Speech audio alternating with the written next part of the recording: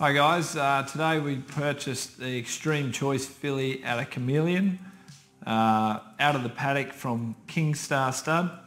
Extreme Choices, geez, they're really hitting the ground running. That's why we're sourcing a few from wherever he can. He only had a small crop because he doesn't always fire the full shot, but they're really making their presence felt on the track and are really natural running types.